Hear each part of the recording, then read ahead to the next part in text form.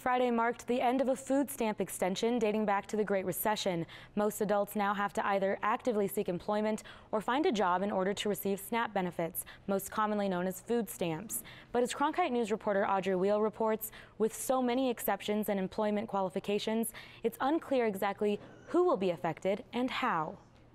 We're not allowed to film on the property of this food stamp office, but we did speak to some SNAP recipients outside who said they had no idea these changes were happening, as well as one woman who did receive notice that her benefits would be cut. By the time you pay your rent, the bills, and all that good stuff, you have nothing left to buy food. Shannon Govan found out today that her SNAP benefits were officially cut.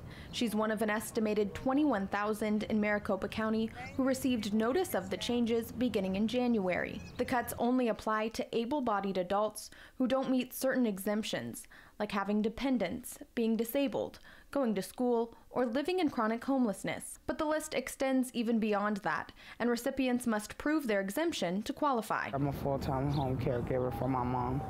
So in that process, I do qualify for the program. I gotta get notices and letter and stuff from her doctor stating that, that I am her caregiver. And if she can't get an exemption that way? Well, I'm trying to push it to where they would start paying me to take care of my mom, and then I wouldn't need food stamps. Because without an exemption, SNAP recipients must be actively seeking employment, volunteering at a qualified location, seeking workforce development training, or working. It's a lot to take in for those whose benefits haven't been tied to employment status for the past several years. But the Department of Economic Security says these requirements revert back to those in place prior to the recession because Arizona's economy has improved since then. But I think this is definitely more of a stick than a carrot.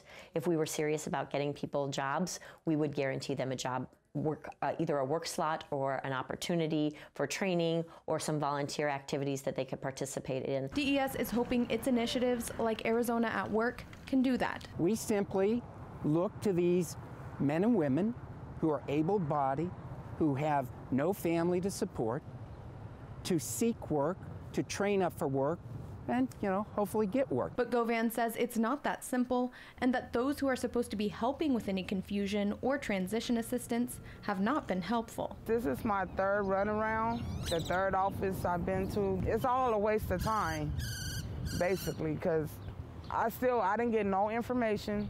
The cuts are happening in waves in counties where the unemployment rate is lower than the national average.